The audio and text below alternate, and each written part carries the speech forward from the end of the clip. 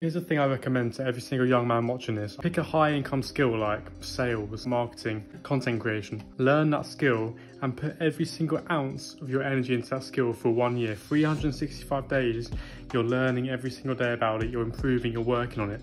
Let's say by the end of those 365 days, you've not made a single penny. That's fine, because what you've done is you've learned a very valuable skill and you've learned so many lessons about discipline and working hard because you've done it for 365 days, you've worked towards something, and you're going to be in a far better position even if you don't make any money than if you were to do nothing for the next 365 days. Let's be honest, 1 year isn't even that long in terms of your whole life. So if you dedicate yourself to one thing for a year, you will be amazed how much you can achieve.